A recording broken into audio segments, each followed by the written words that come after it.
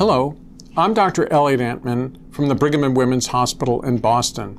I'm a cardiologist here in our cardiovascular division, and today we're going to be talking about an atrial fibrillation center of excellence that we are developing here at the Brigham Health Atrial Fibrillation Center of Excellence. Now, why would we develop such a center, and what does it offer individuals, and when would an individual be seen in the Atrial Fibrillation Center of Excellence?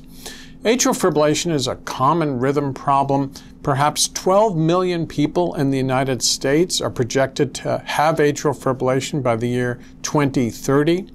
It's a serious heart rhythm problem because it carries with it a 5-fold increased risk of an embolic stroke or a clot coming out of the heart going to an artery in the brain, and it decreases an individual's exercise capacity. Sometimes they have lightheadedness or shortness of breath. Now, the interesting aspect of atrial fibrillation is that it's seen much more commonly in individuals who have some form of heart disease or who have risk factors for developing heart disease. Now, those risk factors, of course, are a chronic situation or a chronic disease, if you like, high blood pressure, obesity, diabetes, cigarette smoking. And up to now, the care for each of those aspects of the drivers for atrial fibrillation has been fragmented.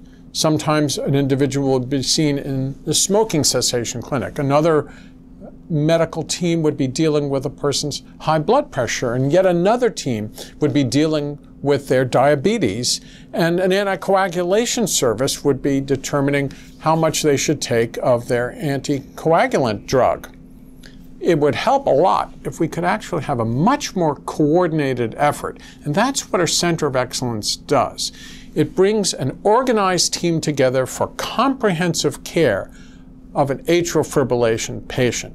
So we are actually doing something very interesting here at the Brigham and Women's Hospital.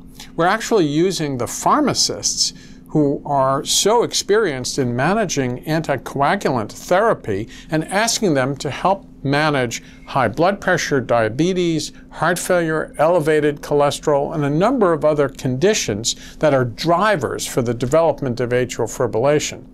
We also have a team that's working with us to deal with lifestyle issues such as exercise, nutrition, weight reduction. And we have specialists who are standing by ready to care for individuals who have particular cardiovascular problems like heart failure or some deposition of abnormal substances in the heart muscle or genetic predisposition to an abnormality of the heart muscle.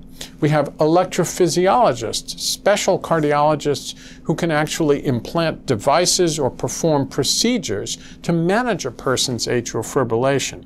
So what we're doing with our Center of Excellence is providing comprehensive care for the patient with atrial fibrillation. We do need to learn more about individuals who have atrial fibrillation, and those are the things that we're focusing on in addition to the comprehensive care.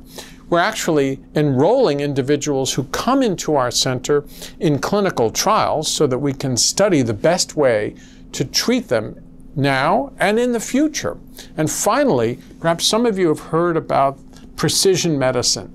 This is where we actually take everything we know about a specific individual and come up with a very precise plan for managing their health problem, in this case, atrial fibrillation.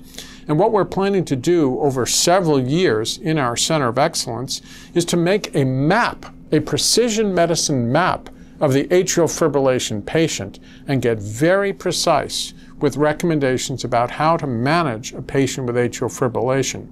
We've reserved a toll-free number for individuals who can refer themselves or can be referred by their primary care doctor or their doctors in their community. And we have a coordinated program that will be connected with the electronic health record here at Brigham Health. So we hope that you will take note of our Atrial Fibrillation Center of Excellence and we hope that it will be helpful to you as you refer patients with atrial fibrillation, or if you're a patient who has atrial fibrillation and would like more information about how your condition should be managed. This is a perfect situation for you as well. Thank you for listening. This is Dr. Elliott Antman for Clot Chronicles.